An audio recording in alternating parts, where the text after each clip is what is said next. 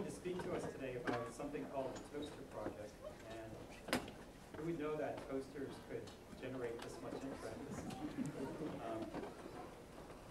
It looks like if any of you are here, it might have been because you took a glance at Thomas's book entitled The Toaster Project. And I would just want to read, without taking too much away, an excerpt from here because I think it gives you a sense of how pleasurable and fun it is to read this book. But it starts out by saying, as I sit writing in this cafe in London, everything I can see, except maybe some woolen clothes and some wooden furniture, began life as a collection of rocks and sludge, buried in different parts of the world. It's not that this cafe has a geological theme or something. It's that the rocks and sludge have been transformed in some very extremely clever ways, becoming this laptop, or the tasteful wood effect plastic flooring, or that electric toaster. And so, obviously, you can get a sense of the kind of light, fun style of the book, and the kind of adventurous trip that's going to occur here in making a toaster. There's one other part that I really enjoyed as well, and it's fairly short. Why a toaster? And you're going to explain that, right? Maybe, yeah. I'll just do something quickly. Yeah. The toaster serves as a symbol, my figurehead, the stuff that we use, but is maybe unnecessary. But then again, it's quite nice to have. But we wouldn't really miss.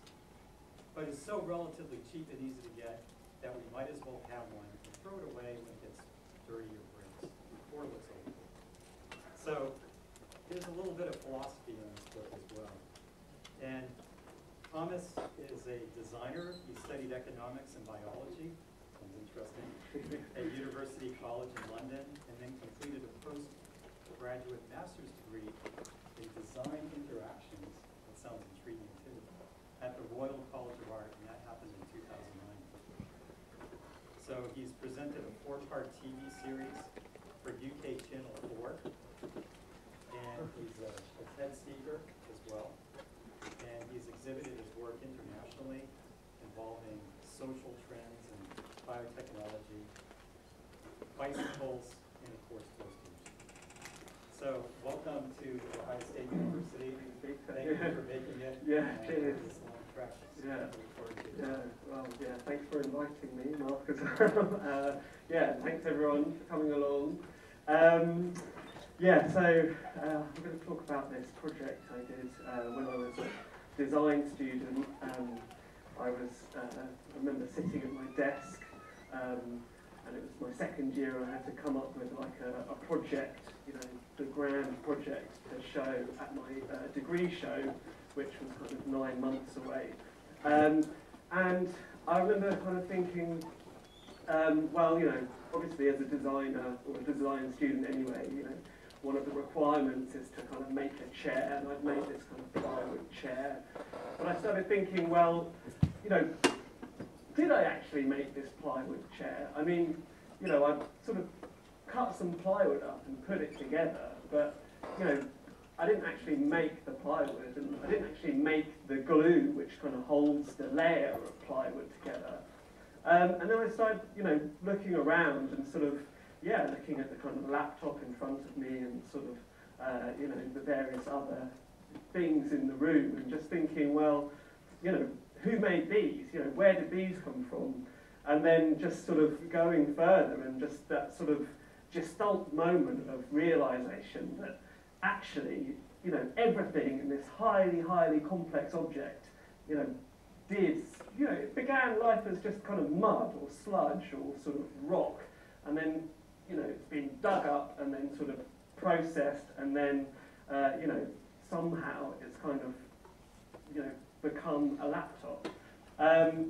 And so I started thinking, well, maybe I want to try and make something, you know, really make something. Will I actually be able to make something myself? And then I guess, you know, this quote just kind of popped into my brain, and it's from the 5th book in the Hitchhiker's Guide to the Galaxy trilogy. And by Douglas Adams, and it's kind of like a sort of science fiction book which I hadn't read since I was, a teenager. And the sort of situation that this kind of passage describes is the hero of the book, who's called Arthur Dent, and just happens to be, kind of 20-something guy from the south of England. He sort of finds himself, by various means, stranded on a planet on the other side of the universe, and this planet only, has a population of just kind of quite primitive tribespeople, and so he's kind of crash landed there by himself, and he's living amongst these villagers, and he kind of assumes, and I think quite naturally assumes, that he'll be able to sort of introduce these kind of primitives to wonderful new technology which he's kind of remembers from his life on 20th century Earth, and he'll be able to kind of transform their primitive way of life and introduce them to the wonders of the modern world. And after a few days of sort of attempting to do this, he realises that actually, left to his own devices, he couldn't build a toaster. He could just about make a sandwich. And in the book, he does go on to make a sandwich for himself one day, and then the villagers see this thing which he's got in his hands, and they're just so astounded by this amazing new sort of eating technology that they kind of promptly sort of elevate him to the role of high priest of sandwich making and sort of base their religion around him. I guess I was kind of arrogant, and I thought, oh God, Arthur Dent, he was, a bit of a loser. So I'm sure quite intelligent guy, with Wikipedia, I should be able to make a toaster.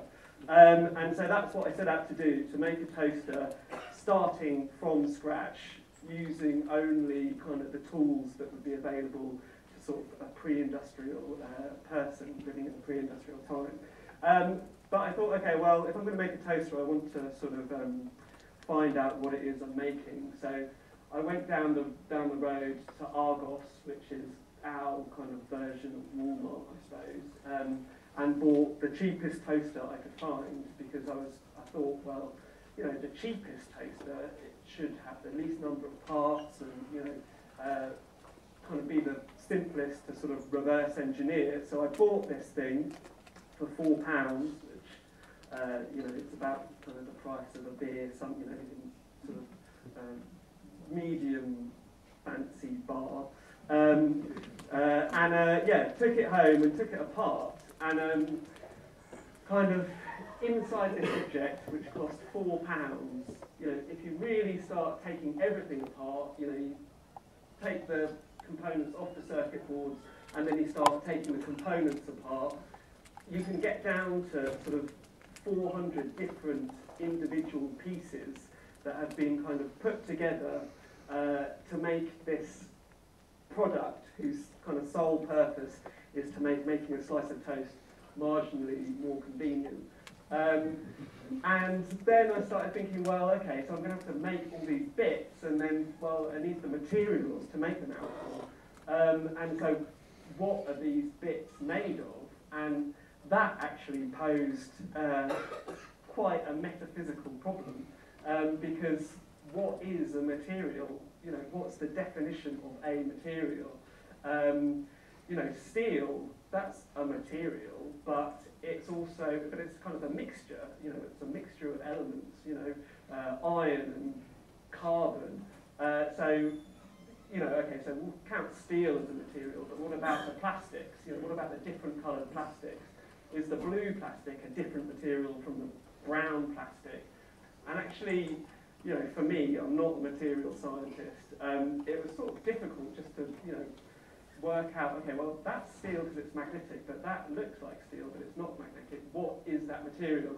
And I kind of knew that I had well, I had 9 months to do this, and I thought, okay, well, I could either quit my degree and basically spend the rest of my life doing this, or I can kind of try and simplify and substitute.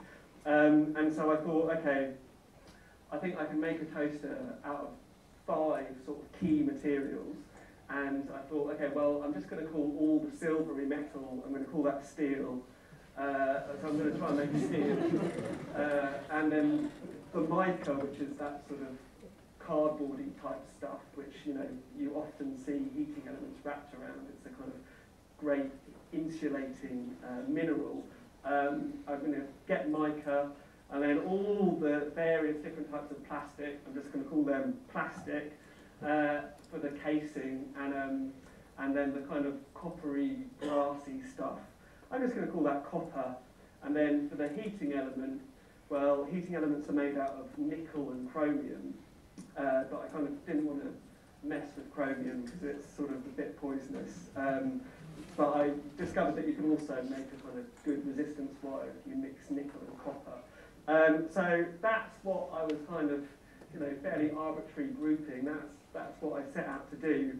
So I began with steel, and down the road from the Royal College of Art is the Royal School of Mines. And I kind of went in there, and like at the reception, there's all these photos of people, and all the professors, and kind of what they do. And this, basically, kind of almost at random, and because he had a good sounding title, I decided to get in touch with Professor Cilliers, and he is the Rio Tinto Chair of Advanced Mineral Extraction at the Royal School of Mines.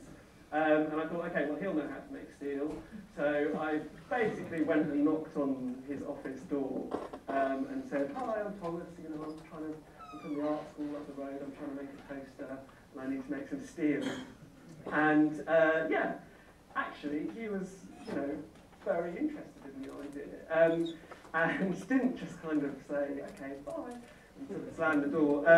Yeah, and, so I was chatting to him about it, and kind of, he basically confirmed my vague sort of rememberings from, my high school education, that steel, well, it's a type of iron, or, essentially, and, for iron, well, you need to get iron ore, so you're going to have to go and get some iron ore. And so I went back, looked up on the internet, the closest iron mine I could find to London, which was in the Forest of Dean, which is this forest on the border of Wales and England.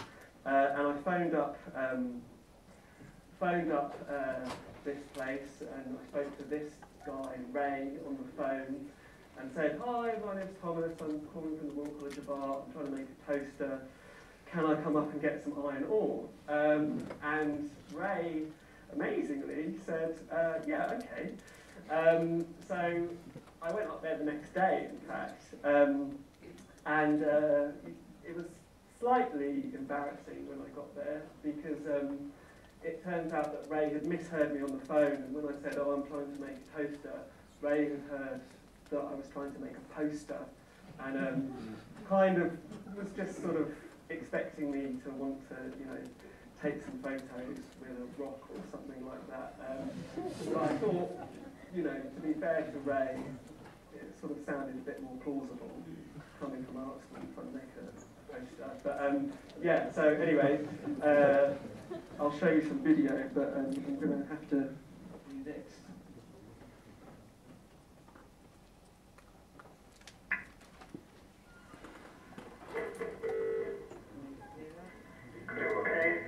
Hello, can I speak to Jonathan, please?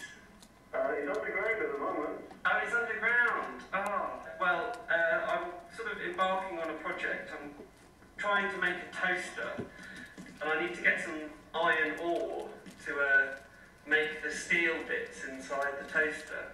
Yeah. And so I was wondering if I could come down there and get some iron ore. Yes, you can do. Can I?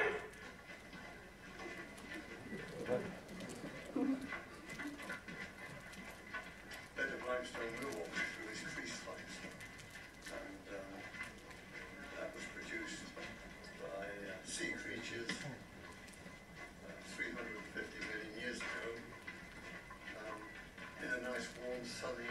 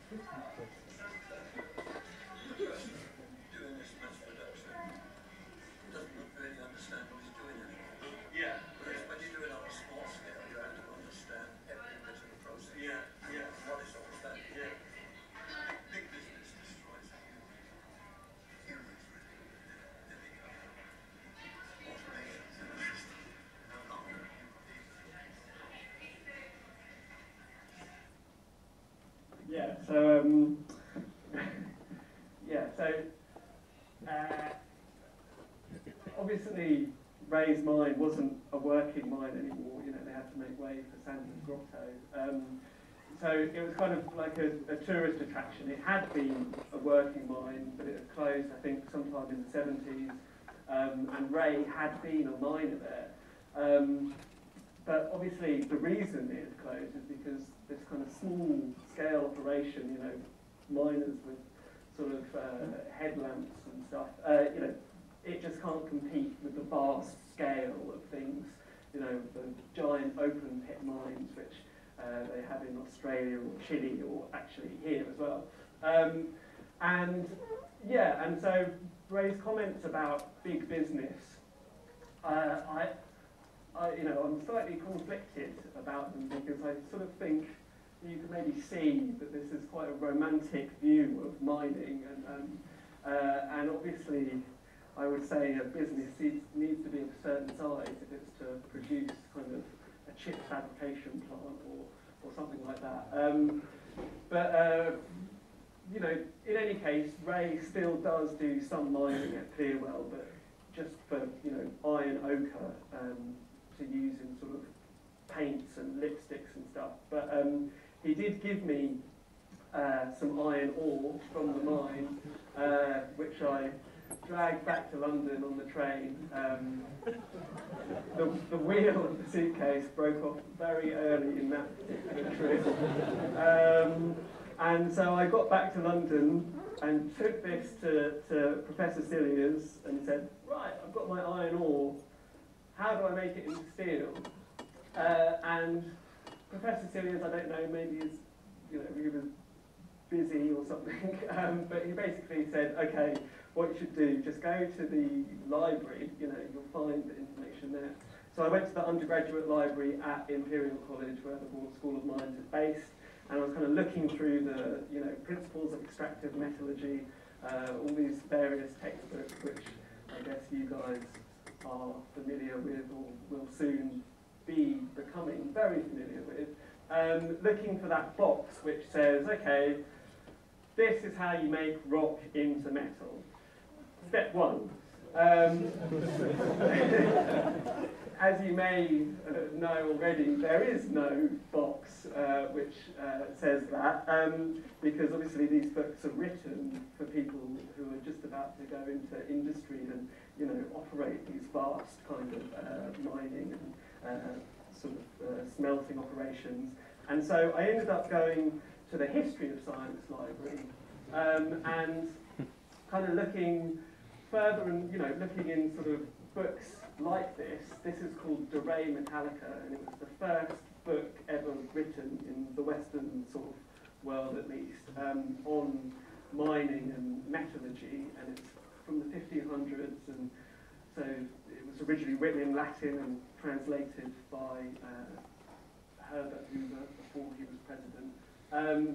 And it's addressed to the most illustrious dukes of Saxony, and this is before Europe was Europe, before the United Kingdom even was united, and hundreds of years before the United States were united, or states. Yeah, and I ended up kind of copying this wonderful woodcut diagram, and it sort of struck me that, you know, this sort of process of trying to do things on a small scale was going to mean that, you know, I would have to go sort of back in time for my information, because, you know, the last time people were sort of smelting metal on the scale of a person was, you know, perhaps the 1500s, and even there's a few of them. So that's what I tried to do. Instead of a bellows, I had a leaf blower.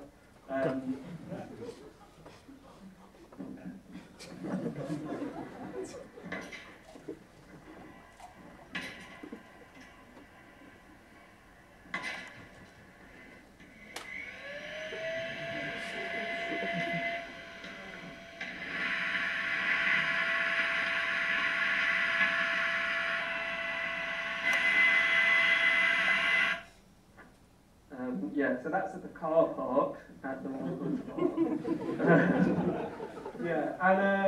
Yeah, and so after, I don't know, sort of yeah, it went kind of late into the night. Yeah, I sort of, you know, used up all my coke and sort of was looking through basically the remains of my furnace because I'd managed to melt my furnace in the process. And I pulled out this and I thought, my God, I've done it. You know, the rock, it's changed colour, it looks metallic now. This piece was extremely heavy, it was magnetic, and when I tasted it, it tasted metallic. You know, so I was overjoyed for kind of a few days, like, yes, you know, I'm a genius. However, I borrowed an anvil and took it home. I couldn't get it down the stairs into the garden, so I had to leave it sort of in the front garden. But when I tried to kind of start, you know, heating up and sort of forging this metal, it would just shatter every time. Something had gone wrong, basically, and that was a crushing disappointment. Because obviously, yes, you know, I'd melted my furnace, I'd used up most of my ore, and also kind of doing a bit more research online, I realised that, well, I'd made loads of mistakes, but I realised that if I did the whole process again, went up to Clearwell, got some more ore, built another furnace, got the sign-off from the health and safety guys at college, there would be no kind of guarantee that I would succeed. So I started thinking, okay, well, I just need to experiment a bit more. But I don't want to build another furnace. That's a real hassle. So what's the kind of more convenient way of making things hot? You know, an oven. Well, okay, that makes things hot. But you know, microwaves are more convenient than ovens. And you know, a microwave. Well, it doesn't have a temperature gauge. It's got a time gauge. So I went over to my mum's.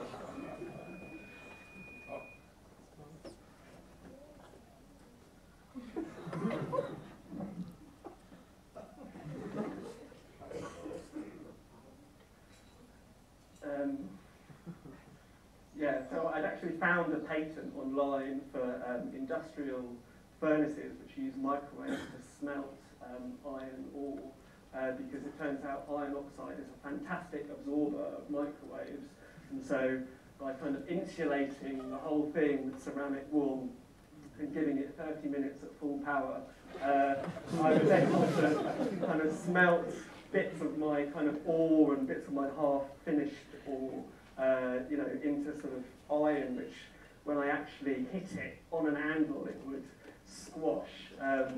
So, yeah, so a few microwaves later. Sorry? Was there any coke? Yeah, there was charcoal, there was carbon in there as well. I got some like carbon black or something, and yeah, it was all very like being an alchemist. But yeah, the bits I was getting were quite small. So I moved on to copper, and for copper I found what was once the largest copper mine in the world on the Isle of Anglesey in the north of Wales, and got in touch with a retired geology professor who agreed to take me down into the mine and let me have some water.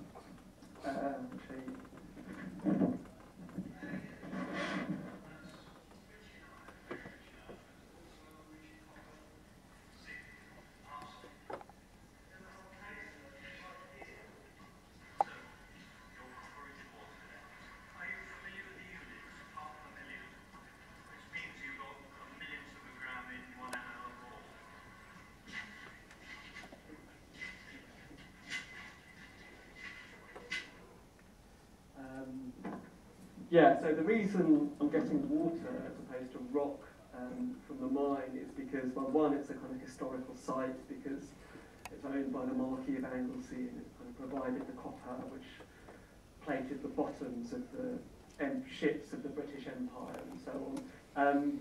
But also because copper, water which is going to run through run through a mine, will actually start leaching out the metals from the surrounding rock, partly due to this bacteria, which they told me was called snotite, It seemed apt. And this bacteria actually, it kind of metabolizes sort of the rock and kind of excretes acid, which then kind of mixes with water and helps leach out more of the surrounding minerals. So you get these pools which have a kind of fairly high concentration of copper, but also all the other sort of arsenic and and sulfur in the form of sulfuric acid.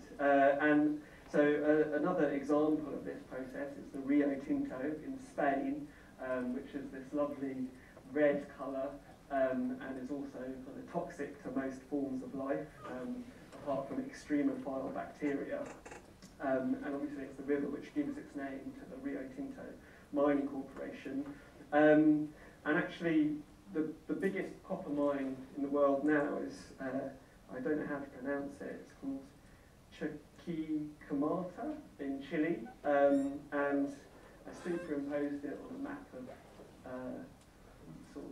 Ohio State. And I think actually it's testament to the size of Ohio State as opposed to the mine. It's big. But anyway, so from the water that I got from the mine, I was able to electroplate out some copper, which I then cast in cuttlefish shells, and cuttlefish shell casting is a kind of ancient way of making jewellery to make the pins of my electric plug, and then also a bit for the wires. The next material I was after was mica. I went up to the Highlands of Scotland. Here, I think. So the mine might be up there. Or might be somewhere else. What's the time? About 3 o'clock. We need to get back.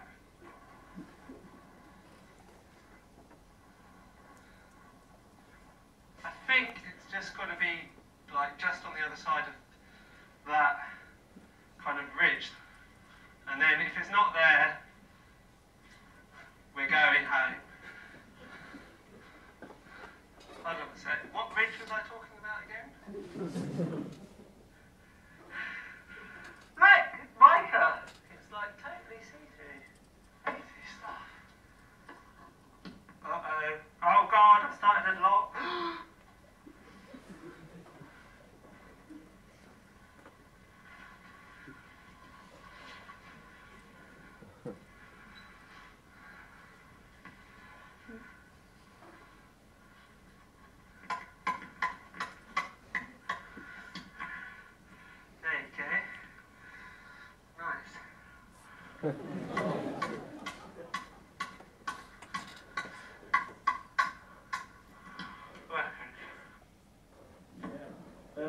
So that was mica, which was lucky.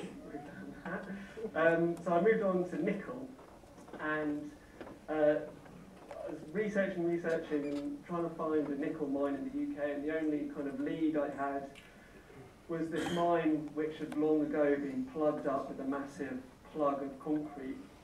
So I was starting to look further afield, and this is Norilsk in Siberia, and it was voted recently, well not voted, it was found to be, said to be one of the top 10 most polluted places on the planet. And that's because of this nickel mining and smelting operation, which has been going on there, for ages.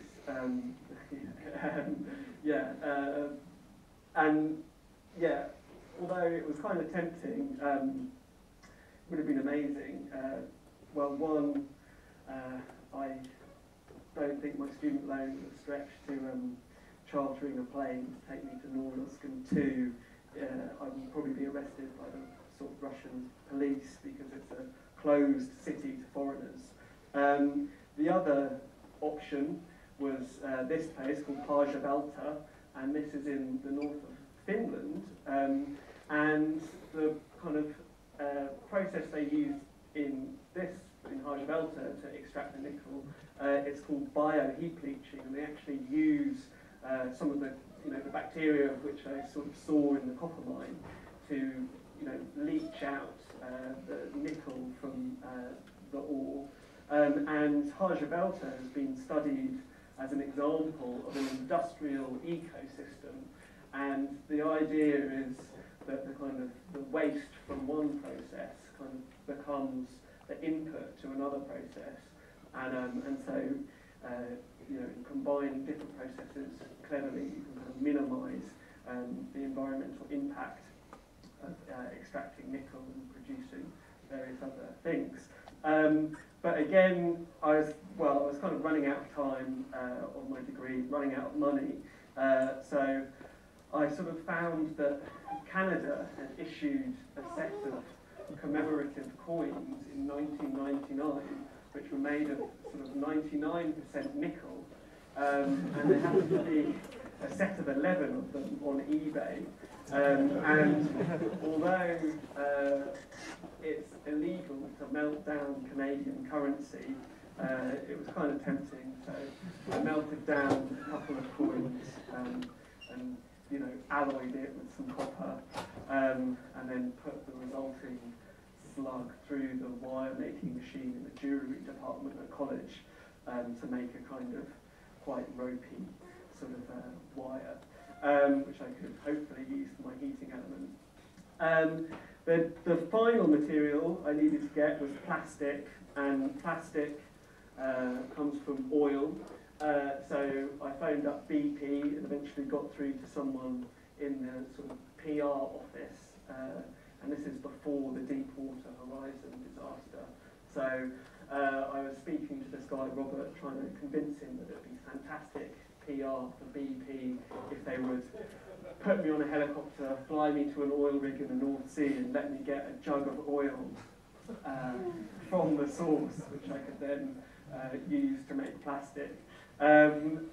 Robert didn't see it that way, and kind of eventually sort of ended the conversation by saying, look, if you wanted a tanker full, it would be easier for me to sort of help you.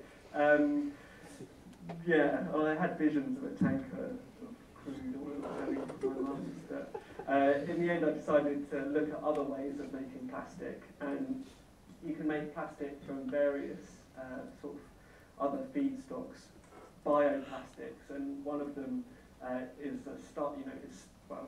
You can make plastic from starch, and so I got some potatoes and sort of blended them up and sort of separated out this kind of starchy flour, and then mixed it up with some vinegar in this big pot, and then tipped the sort of resin onto this mould that I was going to use to make my plastic case. And for a while that was looking pretty good, but you have to leave this stuff to dry, and I left mine to dry outside and came back the next day, and the whole kind of plastic case had kind of cracked as it had dried over the mould because it shrinks, and there were kind of snails around the outside sort of eating sort of unhydrolyzed potato. And I was kind of getting desperate, basically, because my toaster needed a plastic case, a plastic case, smooth plastic case to sort of hide the mass of components inside. It's like the defining feature of cheap consumer electrical goods. And I thought, okay, well, how am I going to make plastic? Well, I've kind of mined some ancient rock, and I've heard that there's sort of this debate raging amongst geologists over whether to christen a new geological epoch called the Anthropocene. And the reason, that this epoch would start now, and that's quite a big deal because, a geological epoch, generally about 10,000 or a few million years. So starting one now, you need a good reason. And the reason they're considering it is because geologists of the far future, without any knowledge of our civilization, if it all completely turned to dust, they'd still be able to determine that something had happened now just by looking at the strata of rock, because the layers that that are being laid down now, well, they've become sort of radioactive again. And also there'd be this kind of sixth great extinction event, you know, suddenly fossils would just kind of disappear from the fossil record. But also, you know, in ice cores and stuff, they find these sort of novel, you know, long chain polymers of plastics. And so, kind of thinking a bit laterally, I thought, well, if I can sort of mine sort of ancient rock, which happens to be metal bearing, can I not just mine some very new sort of rock, which happens to be plastic bearing, from, you know, one of the many kind of rich seams which seem to be dotted around my home of New Cross, just lying on the streets. And so that's what I decided to do. I thought, okay, I'm just going to get some plastic and recycle it. But before I did that, I went up to Manchester to talk to a plastics recycling firm, and I spoke to this guy, Keith, who's the managing director of a place called Axiom Recycling, and they deal with sort of e-waste, the sort of bags of kind of plastic cases and stuff, and you know, all these kind of things. And we sort of got into a conversation about the WEED, which is the Waste Electrical and Electronic Equipment Directive, which was kind of brought into force in Europe to sort of deal with the fastest growing waste stream, which is electronic waste. And yeah, I mean, as a designer, I was kind of interested in, you know, reuse and sort of upcycling and so on. And so I kind of watched the passage of this legislation, but yeah, Keith wasn't very impressed with it, so I'll show you that. The legislation that's been implemented is a kind of everything into the melting pot together. Will divide up that huge tonnage according to the market share that you put on the market, and then you just have to buy evidence from a compliance scheme to show that you've done it. So with that, everybody's stuff goes into the pot together approach. The opportunity for any individual producer to take real responsibility for their products is really diminished. So if I, as Dell or Hewlett Packard, said, right, I'm going to invest millions of pounds into product redesign, minimise the number of materials, go for ease of dismantling, maybe use some of the clever dismantling technologies that exist, because if I got all my Hewlett Packard products back, I could put them through a plant and pick them apart really cleverly, and I'd know all the plastics, I'd know all the metals, I'd know all the circuit boards, and I could then with confidence use it. That would be individual closed-loop producer responsibility. There's no benefit from that under the legislation. Does flame retardancy mean anything to you at all? Yeah. I was wondering if I could actually mine some brominated flame retardants from myself and put them in my toaster. But, Oh dear, oh dear.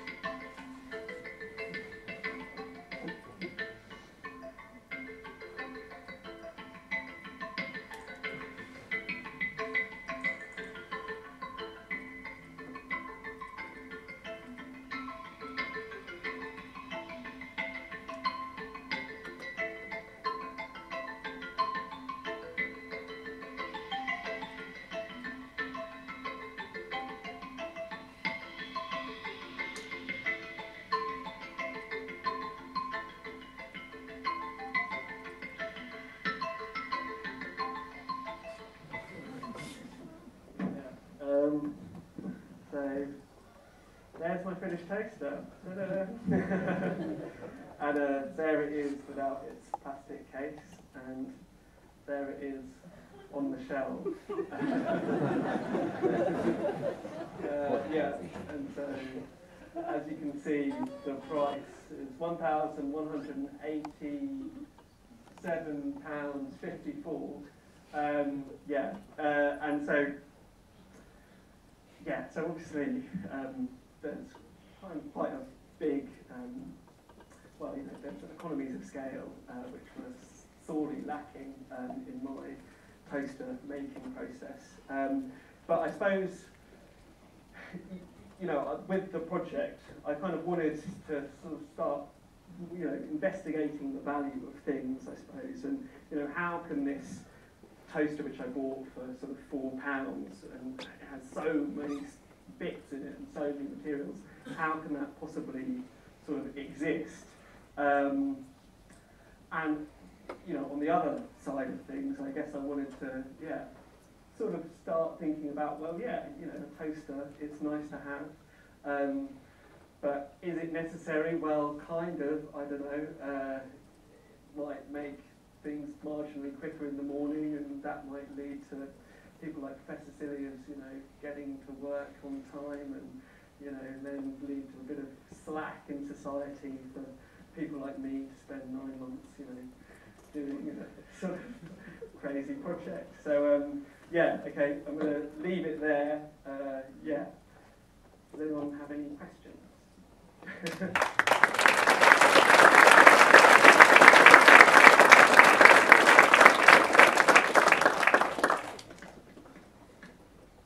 Does it work? Yeah, that's the question, isn't it? I can show you this. Yeah. This is the first time I switched it on. Yeah, so, yeah, don't touch those because they're going to have current going through them. I'll just turn it on. Well, it works for a second. Yeah, so that was quite tragic. Yeah, I mean, I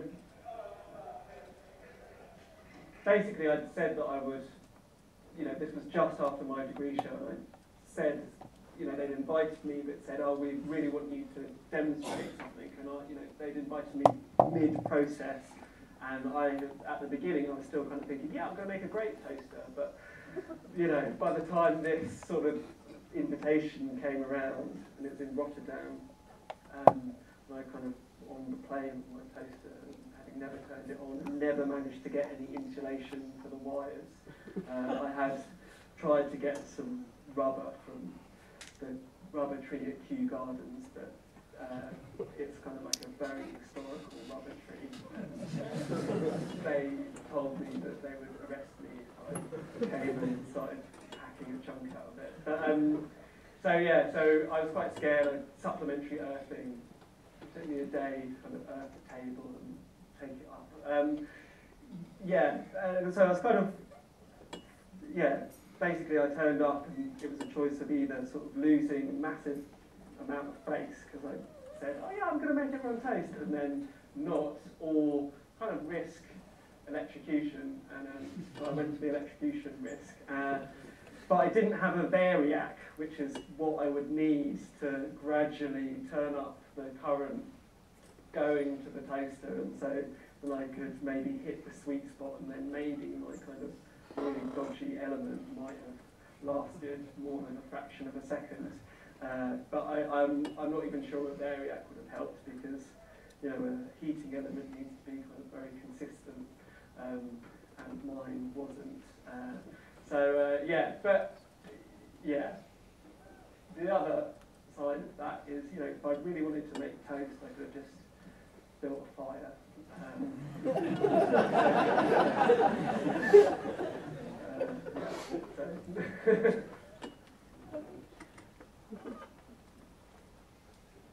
you get a second degree? Or a minor or something? You got exposed to a lot of mining, impact on the environment. Yeah, I mean, no. Yeah, I should ask. Can I have another degree? yeah, maybe. Yeah. What does that say about our civilization? You know, if things are destroyed, how do you, you know, create anything back? Just from your experience with making a toaster, I mean, it has, in a way, it has big ramifications. If, you know, there was an asteroid hitting us or something, and, you know, few people Yeah. recreate the civilization in some way. The information is all very distributed. Yeah, I mean, it's, you know, since doing the project, I have been contacted by a few kind of survivalists who sort of see the project as this great, you know, I don't know, comment on their sort of maybe expectations, you know, similar to Ray's, you know, the end of the world kind of thing. I see it as, yeah, completely the opposite. There's no way, you know, would be a way of kind of, you know, rebuilding civilization. There's just so much kind of embodied energy and knowledge in the sort of cultures and systems that, you know, the only way to rebuild civilization is kind of, yeah, rebuild civilization over however many thousands of years. And Professor Cilliers made the point that you couldn't go through, you know, the sort of Bronze Age again in the same way, because the copper ores that we're kind of extracting nowadays, they just have a kind of fraction of a % of copper in them, you know, whereas the copper ores that were being extracted first, you know, in the Bronze Age were kind of high grade, and so, you know, but obviously we have like tons of copper in everything anyway. So yeah, so it's kind of interesting question. I mean, I suppose what I really kind of got out of it was just how insanely kind of complex and sort of interdependent the entire world is now, and yeah, and I don't see that particularly as a problem. I don't know, maybe it's slightly brittle. We'll see. Yeah. Don't know if that's the answer to your question. Yeah.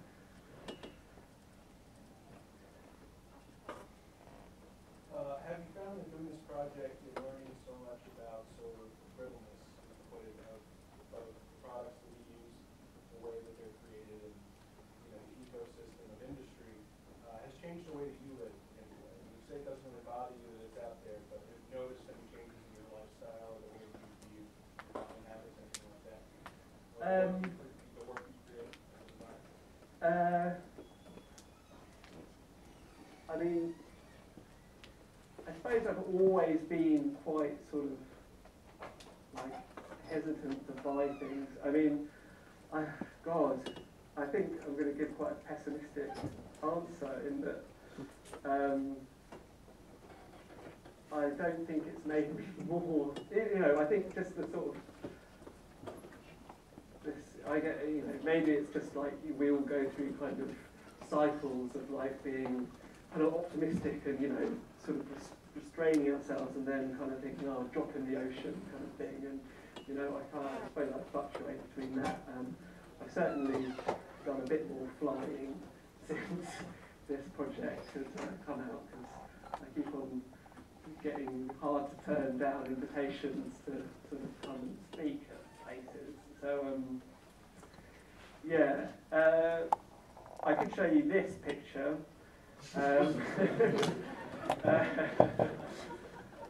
This is a picture of my dad holding a toilet brush, and I asked him to email me this picture because I suddenly, you know, the toilet brush is something he fixed about 10 years ago, and it's kind of remarkable to spend a couple of hours or whatever it was fixing a toilet brush.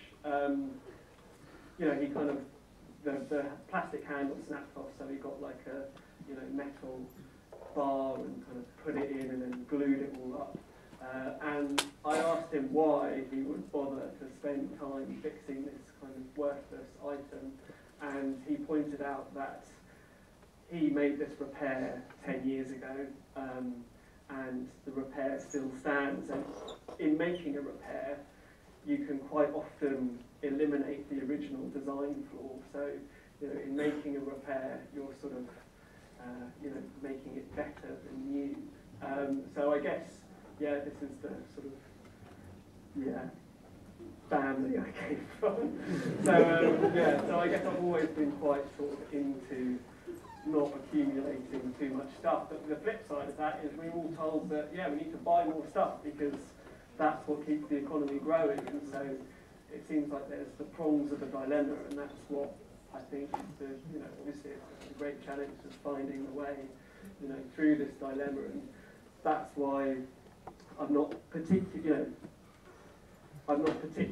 sort of keen on this idea of that the way out is to go back to the woods and kind of make everything yourself and so on. The way out is kind of forward and, sort of, working with industry and all that kind of stuff. So, yeah.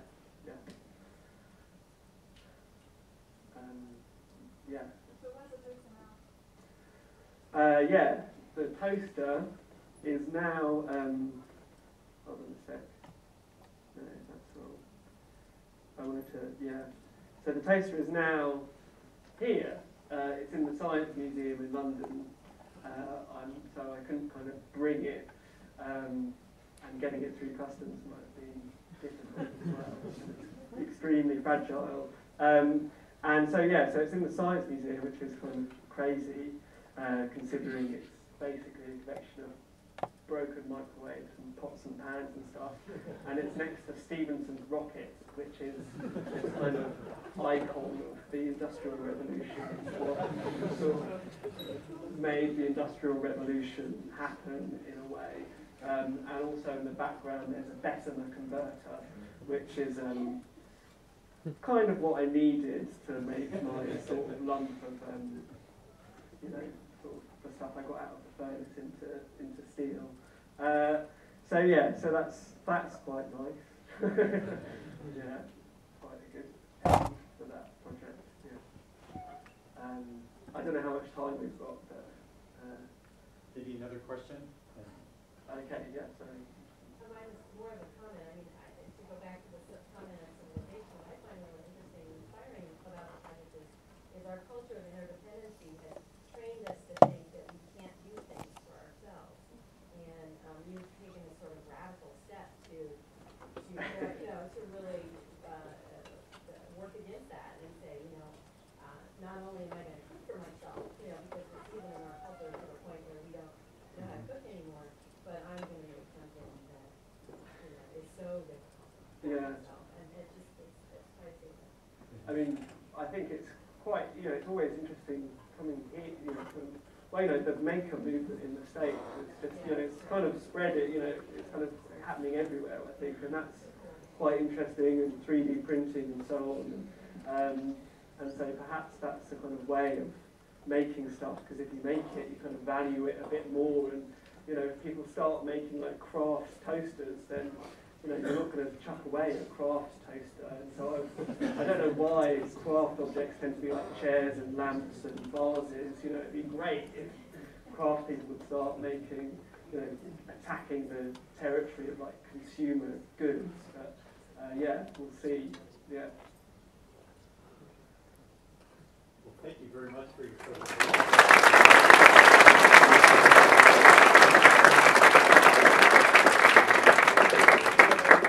Final things here. One, I might as well say the book will be outside for sale, along with cookies and a chance to ask some other questions if you'd like to do that. I thought Stephen Colbert got a cheap shot here in front of the book that says, concerning toasters, why, just get married. People give them to you. It's much easier.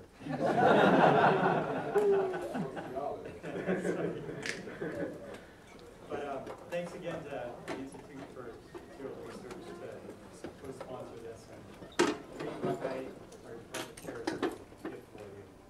So Thomas, I'd just like to say thank you on behalf of Material Science and the Institute of Research for coming and giving us your perspective. I know as I sat there, I was thinking about my profession from a much different perspective.